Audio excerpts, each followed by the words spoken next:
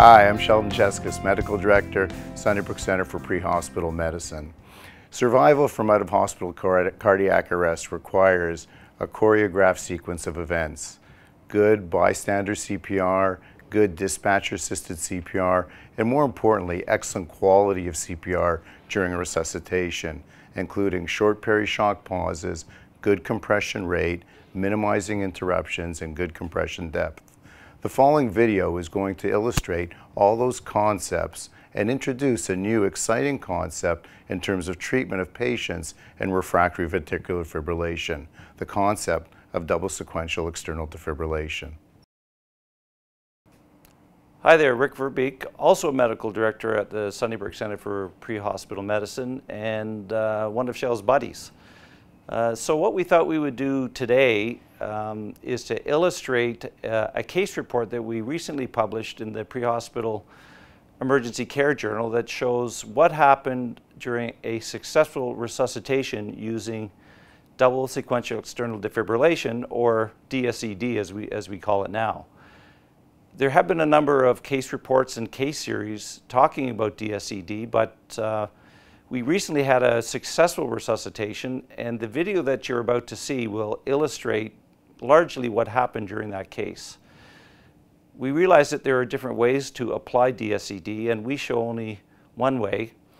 Beyond DSED, though, this video is meant to illustrate all the other good things that happened during this cardiac arrest resuscitation, including dispatcher-assisted CPR, good bystander CPR, good chest compressions, short pre-shock pause intervals, and great teamwork.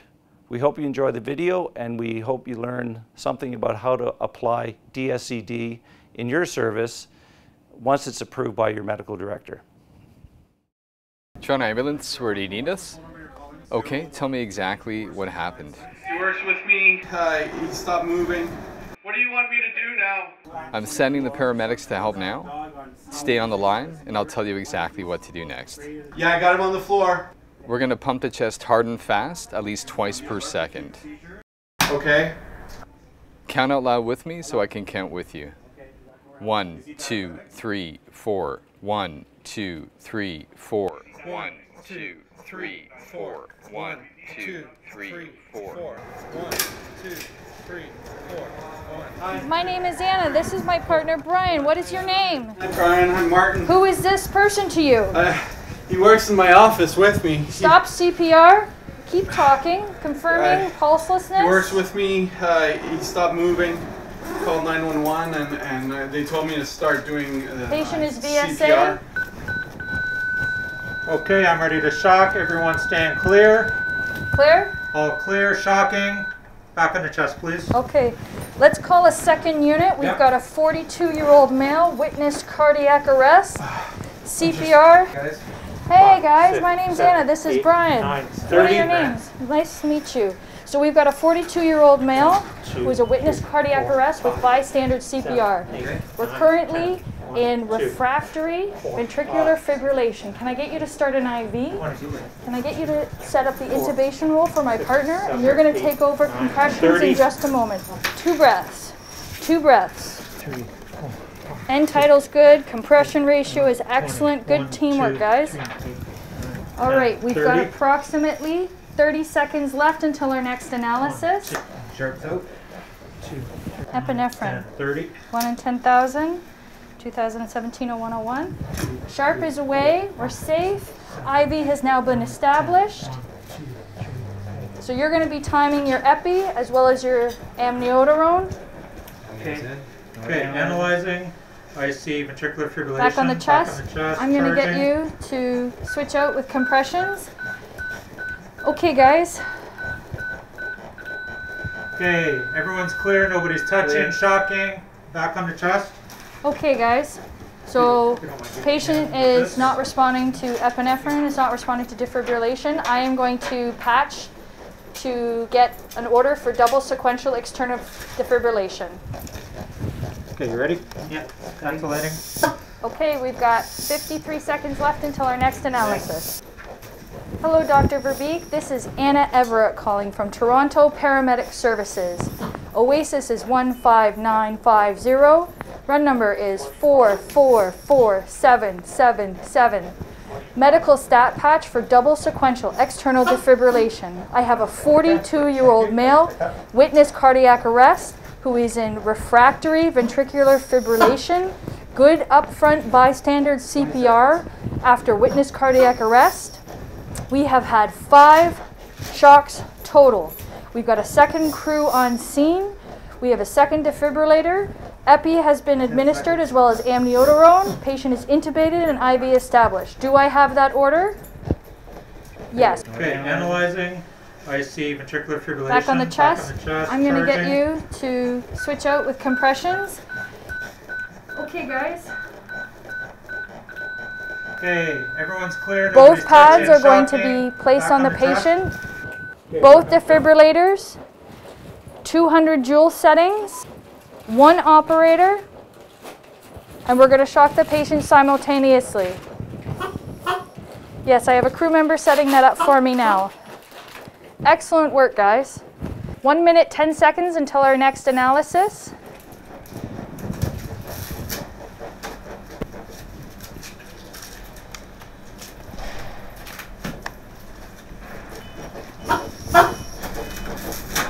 Okay, good compression back and hip rate. Okay, you guys ready to roll? I got the tube. You're gonna count on 3. 1, 2, 3. Down. Good. Wonderful transition, guys. The application of DSED or DSED is simple. The CPR accelerometer or CPR puck is removed and the anterior pad is applied. The puck is then reapplied on top of the anterior pad. The patient is rolled over and the posterior pad is applied. You will notice that interruptions in CPR are minimized throughout this procedure. Yes, we've got both defibs, joule to 200. Both sets of pads have been placed on the patient. Excellent CPR. Our next analysis is less than 30 seconds. So 10 seconds until our next analysis. 1 operator, please. Analyze. Okay, I'm seeing. Ventricular fibrillation is being seen on both monitors. CPR. Back on the chest. Okay, everybody clear? Clear. Sequential. 1, 2, 3. Excellent, thank you. Back on the chest, let's switch compressors, please. Every 2 minutes. We're almost at our next analysis. Stop compressions, please. Okay, I see an organized rhythm. Please check for mechanical output. Okay, I do have a carotid pulse. Excellent work, guys. So, we have a patient who has a return of spontaneous circulation at 12:23. Double sequential external defibrillation has worked. Guys, what I'm going to get you to do is to do the return of spontaneous medical directive. We're going to fully assess the patient and get ourselves packaged up and get to the hospital. Thank you so much, Doctor. Anna out.